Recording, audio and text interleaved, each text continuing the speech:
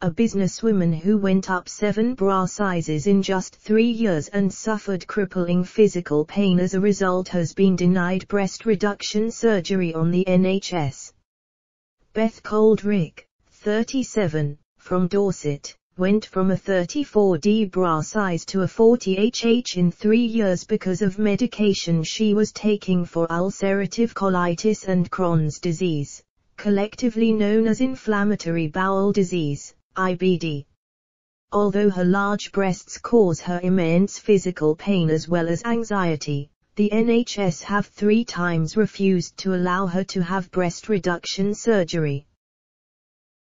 She has already had 4 life-changing operations for IBD that cost more than £70,000, but now Ms. Coldrick is trying to crowdfund £7,000 to get the reduction done privately so she can live pain-free. Ms. Coldrick, who runs a skincare business in Dorset, told Mail Online, "About 3 years ago I hit rock bottom. I had to have surgery and now I have a stoma. Because I have been on all those drugs and steroids for all these years, my breasts have increased dramatically in the last 3 years. I'm left with a huge chest, which is causing me hell with neck and back pain. My breasts are made of mainly breast tissue, so there's no way they will reduce again without a reduction. I am in agony every single day. It really gets me down. It's affected my confidence. I am crippled because I can't do anything because of my breasts." Ms. Coldrick had to buy new bras every 8 months as her breasts grew. At a size of 40HH, her breasts weigh around 3.3 kilograms together.